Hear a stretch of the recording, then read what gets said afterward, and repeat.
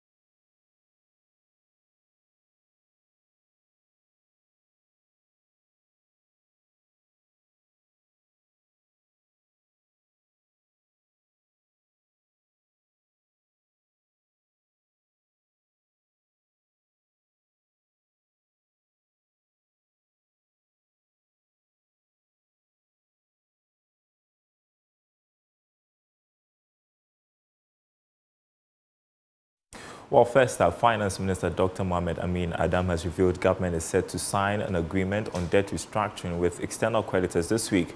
The Finance Minister disclosed this in an interview with the Ghana News Agency. There's more in the following report. The Finance Minister has maintained that they are waiting for this draft agreement to sign this week.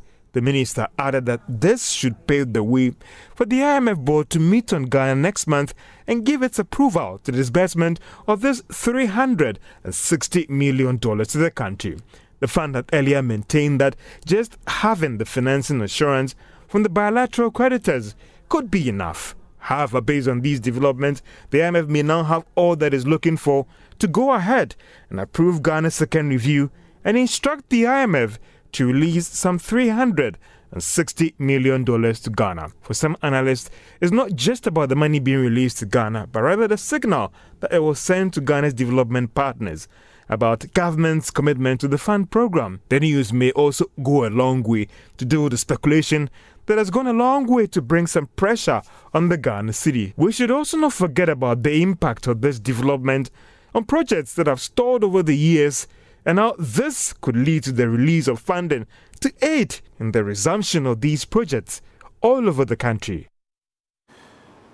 Well, meanwhile, economist Professor Godfred Bokpeng is warning that any delay in signing this deal with bilateral creditors will affect the city's fortunes going forward. Part of that is also the delay with the restructuring of our external debt. By now, we were hoping that Ghana would have passed the second review, which would have occasioned the release of the third tranche under the IMF-supported program.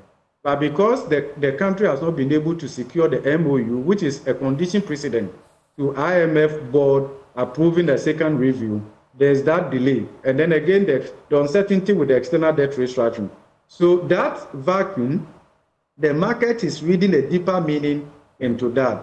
And that is why you see the negative sentiment has gone up. And the understanding in the market is that negative news actually exert greater volatility in the market compared to positive news of the same magnitude. Somewhere April, the Ministry of Finance attempted to preempt this by coming out and telling the market that they had reached agreement with our external bilateral creditors. That was supposed to calm the market. Once you reach that, then it shouldn't take us that long for the IMF board to approve the second tranche, out of which we may get $360 million. Usually, if that had happened and we had a board approval, that positive news would have probably engineered some confidence in the economy. Okay, now we are missing out on that. The other bit we also need to bear in mind, something, is that it's an election year. Usually, election year comes with its own uncertainties, right? Okay, so we have all this happening together with an election year that promises to be a competitive one. When it happens that way, in terms of portfolio flows into the country, there's a slowdown, right? So foreign investors would usually adopt the attitude of wait and see, right? Less the election before they commit to any major investment or portfolio flows. Now, Managing Director of First Bank Ghana, Victoria Asante, is projecting some relative stability for the city in the coming days. This is based on some measures that the Bank of Ghana has taken over the past few days, including improved market support. Ms. Asante tells Joy Business those that are betting on the situation could lose out. And I think Central Bank has done a lot of interventions this week. So hopefully people will know that they don't need to bring forward payments that ought to be made, and therefore that would then calm people down. But yes, as soon as, and that is why we should never allow it to slip, as soon as we have that slip, it becomes everybody now starts rushing for the door, and that is a problem. Yeah, and for you, you believe that these are blips and things are going to normalize very soon? Yeah, I think so, but it depends on the supply situation. Because you see, people are rational. Everybody's taking decisions based on what the marketplace is telling them. If I woke up last week and it's 14 and it's now 15, I'm going to make a decision which says, get my dollars as quickly as I can, because I've already hedge against inflation, yes, or hedge exactly. against the risk. Absolutely. So the hedging becomes bringing forward some payments that you must make. They can even negotiate a discount for an early payment and then try to pay for it. But eventually, you can only pay for something that has brought in. So eventually, we'll get a situation where people now don't even have the cedis, because you must have the cedis to pay for it. Then things now calm down. We've seen a situation where speculation took us to 13, 14, but we came back to 8. Because people now had dollars that they didn't need for, but they need to pay. You need to pay your staff in cedis. If you go and buy dollars and put it in your account and you can't pay your staff, what do? You have to sell it and so on. So, yes, we've had situations, but there's a point to which people will now have to stop. So hopefully this short period, around this time is also when people pay dividends. And we've had a situation where the cocoa didn't do as well as it's always done. So it means that we had a shortfall. There were some delays with some of the arrangements we're doing with the IMF and World Bank. Thankfully, some of them have come through. So we've had some issues around that. But thankfully, my understanding is that all of this, it will come to an end when we have the next tranche of IMF money.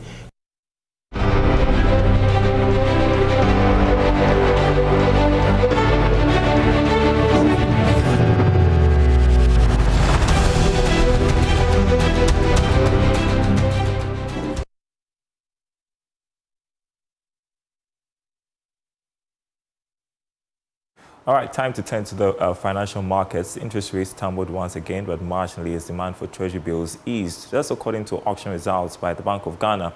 However, the government recorded a marginal oversubscription of treasury bills. Patrick Edemagama is head of trading at Republic Securities. He joins me on Zoom with the latest. So what were the results from last Friday's trading, Patrick? Yes, Daryl, so the government raised a total of 3.2 billion, accepting all the bids and allotting them against a target of 3.18 billion.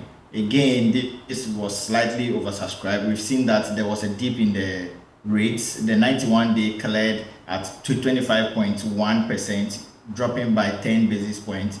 We saw the 182-day closing at 26.95%, dropping by 5 basis points. And then the 3-4 also dropped by 5 basis points to clear at 27.95%. Okay, so what does this result say about the sentiments on the market generally? Plus news that possibly this week there could be a deal on external debt restructuring. How could that impact the markets as well? Well, what we are saying is that there is still a lot of demand for the treasury bill, and that is showing the level of the confidence people are beginning to gather in the treasury bill. But also there is also a sentiment that we are in election year, so people are still watching carefully to see if anything will disrupt the market. With this Eurobond news coming in, we expect that there will be more confidence in the market. However, on the flip side, we know that people are investing in the treasury bill because there are no options. Now we have the commercial paper market also coming up that will create options on the market. So we are studying to see how this will play out. On the stock market, SIC Insurance tipped to make some gains this week. What's happening there? Well, on the other side, we expect SIC to actually see some dip because of the level of demand. The demand on the market now is below the market price, and the supply is also at the current market price of 25 pesos. So with this coming up, I think if the supply is able to go through, because supply has been mounting for some time now, then we expect the market price to drop by at least a peso. So not exactly a gain, is it? Well, no, but I mean, we can see how the demand and supply plays out in this case.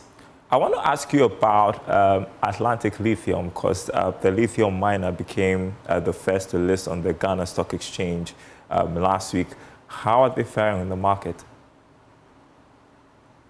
Well, we've seen that there has been demand mounting up for Atlantic Lithium because they were introduced to the market, and this is not an IPO where people will have the chance to buy in. A lot of interest in the retail market for this particular equity is mounting up. We still see the price at the 4.4. So with time, we expect if this demand actually mounts up, and then we should expect the price to go up. And it's still in the early days for the company.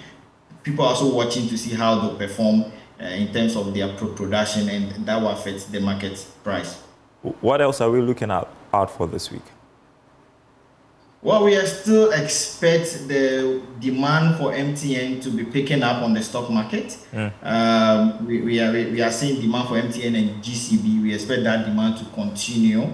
Also on the sell side, we expect Farm Milk, EGL, and Societe to actually have more offers on the market, and that can make them lose some prices on the market. All right, Patrick Edemagama, Head of Trade in Republic Securities, appreciate your time with us on the marketplace. Now, let's turn to other stories for you. Indigenous Bank, GCB, has hinted of the need to expand its operations beyond the shores of the country in the coming years. This was disclosed by its Managing Director, Kwawu.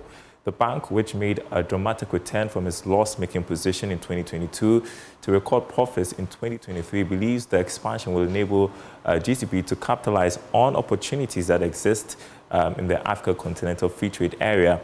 The bank held a Thanksgiving service to commemorate its 70th anniversary, and here's more. With 23 staff in 1953, GCB Bank was the first Ghanaian-owned bank. The 70th anniversary celebration of the bank coincided with a remarkable turnaround from a significant loss in 2022 due to the domestic debt exchange exercise to an impressive profit after tax of 944.1 million Ghana cedis. Total assets also experienced exponential growth from 21.3 billion in 2022 to 26.9 billion in 2023. Additionally, total cash on hand increased by 25% to 5.6 billion, reaffirming the bank's position as one of the largest banks in terms of asset value in the country. Speaking at the Thanksgiving service to climax the 70th anniversary celebration of the bank, Managing Director of the bank, John Kofi Adumako, details what spurs the bank on. The resilience of the bank has seen us through.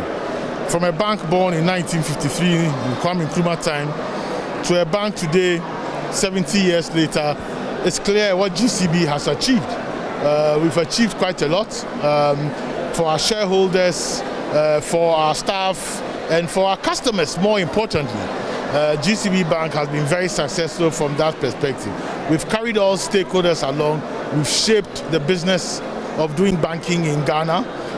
We've invested heavily in indigenous Ghanaian businesses and in rural communities and brought development to those communities. Mr. Adumako emphasized the need for the bank to expand its operations beyond Ghana's borders. Looking at the African market today, with the Continental Free Trade Area creating one market for a bank like GCB, it's time for us to go out of Ghana. He expressed optimism about the economy's rebound. So I'm focused on the economy, and we know we are working with the IMF, and so the program, government is implementing a program. I'm confident that we will come out successful as a country eventually. Delivering the sermon, Reverend Eastwood Anaba urged banks to focus on supporting the local economy. May God empower you to go into something I just give that term, sacrificial banking. I don't know what it means. It just jumped into my mind and I just thought I should say it. That a bank should think about, and I know you do that, some of the rural communities you adopt and you help. May the Lord empower you to do it and to do more. The Thanksgiving service, attended by current and past managers and staff, board members, clients and shareholders, featured prayers and blessings from members of the clergy. The event concluded with praise and appreciation for GCB Bank's achievements.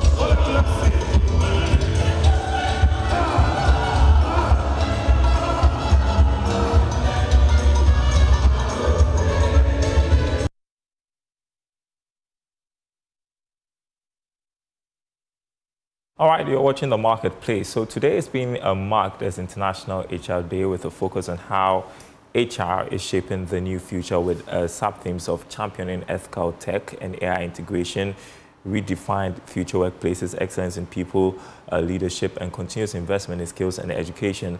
Emily Quist is Manager People and Change Unit of KPMG. She joins me in studio to talk about it. And so I was just wondering, People and Change Unit, because, I mean, KPMG is an audit company. Tell us about the People and Change Unit. Yes, definitely. So KPMG is a multidisciplinary firm, meaning that we provide services across, right? We have an advisory practice, and within that is the People and Change Unit, which I'm representing today. Mm-hmm. So for us, what we do is that we provide HR consultancy services to companies, right? So anything HR, we try to help organizations navigate through transformational change, behavioral change management. But I'll break it down, for people to really understand. So if you want to have the right people within your organizations, in the right positions, reach out to us. We'll help you with recruitment. If you want to ensure, maybe you're even doing, you're trying to acquire an organization, right? And you want to have HR due diligence, we're definitely your guys. So I would ask that our listeners go onto a KPMG Ghana website and look at the things that we do, right? We're just a phone call away from pushing your business to the next level. Okay, that's some marketing there. But let's talk about International HR Day, which is being marked today. Yes. Why is it important to put a focus on HR? And tell us a bit more about the theme for this year.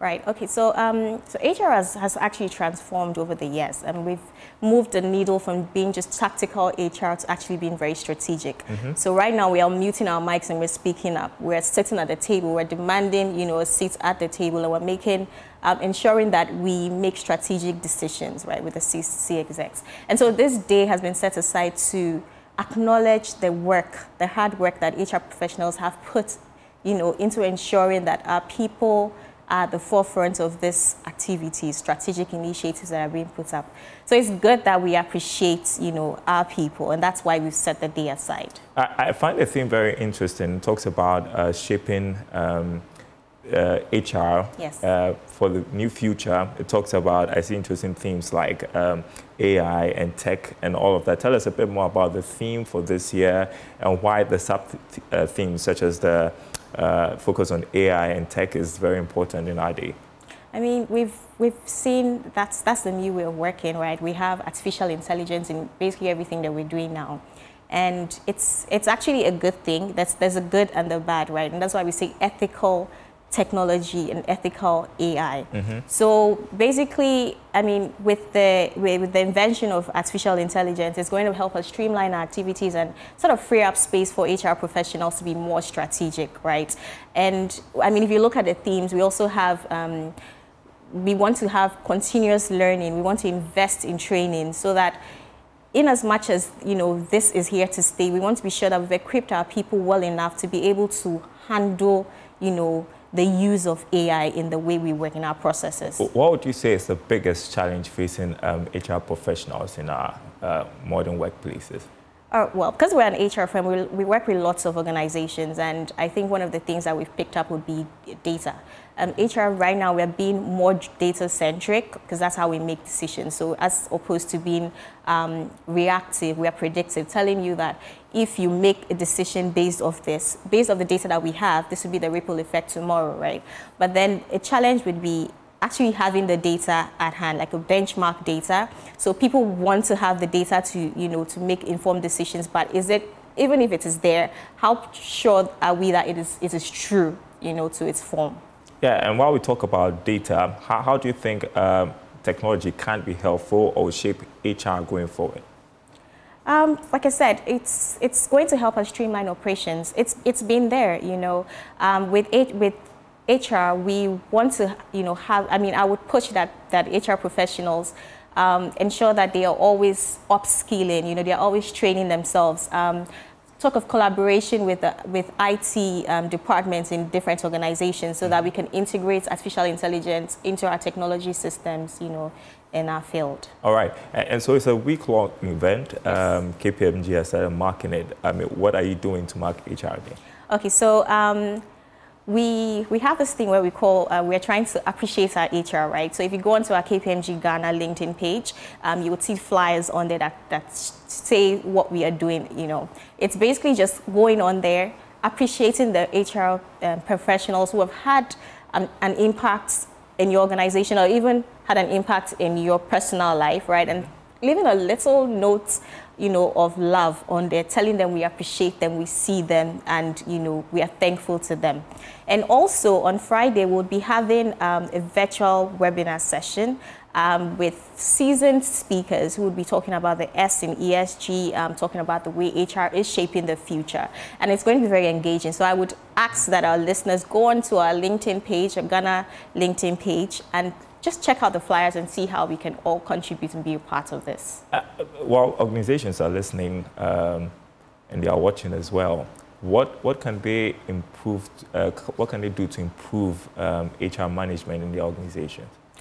Right now, you have to be able to speak data. Speak the language that your C-suite There's a lot of emphasis on data. Yes, because everything we do right now is data-driven. If you're going to make decisions, how do you support those decisions that you're making? So I would say that, in terms of... By the way, what sort of data are you looking at? Data on our people, HR matrix you can use, to support whatever initiative you're trying to, implement within your organization. So definitely upskilling. We should try to upskill ourselves regularly. Do not put yourself in a box. Do not be confined.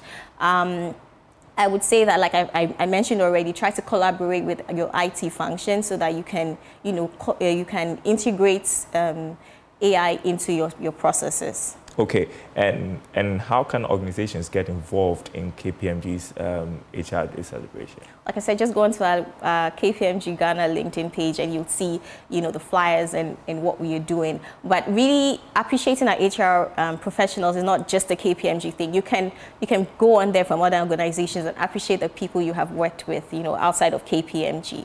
Mm-hmm. And as we conclude, tell us, what sort of advice would you give to young people aspiring to be HR professionals right now? What should they be on the lookout for? I've mentioned data quite a lot of time. We need to have that mindset to understand data. So you need to be open to learning, right? But more than that, I would say that they should improve their soft skills because, being an HR professional, that's something that you have to, hone. Okay, you need to harness your empathetic skills, your decision making. It's really not a one size fits all for us. There are really exceptions to the rule. So how do you make decisions? How your problem solving skills? All of this have to be harnessed, right? And so I would say that look for mentors in the profession that you can work with, even before you become an HR professional, and just embrace the change. All right, Emily Quest, Manager People and Change Unit KPMG, appreciate your time with us as we mark International HR Day. It's a week long for KPMG. What's the highlight once again of your celebration?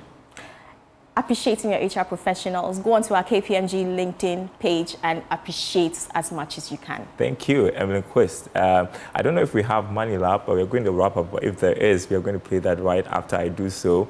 So check out our website, myjoyonline.com/business for the day's latest stories, including our policymakers have consistently failed to take measures to buttress CD. That's according to the IA. You can check it out on our website, myjoyonline.com.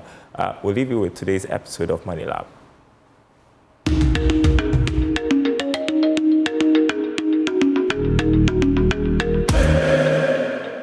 Hello, welcome to Money Lab. My name is Ransford Matekole, Head of New Business Advisory at Enterprise Trustees. On our last episode, we discussed into detail the three-tier pension scheme in Ghana. Today, we will be discussing how to take advantage of this three-tier pension scheme in order to save adequately for retirement. Under National Pensions Act 2008, Act 766, workers in Ghana can now contribute up to 35% of their basic salary to their pensions and not pay income tax on those contributions. This gives the workers a great opportunity to save for their retirement. To fully take advantage of this three-tier pension scheme, ensure your employer is paying the mandatory Tier 1 and Tier 2 contributions. Encourage your employer to set up a provident fund for all your staff under the Tier 3, and make a personal commitment to your future by signing up to the personal pension scheme. Until we come your way again on our next episode of Money Lab, please remember to plan well.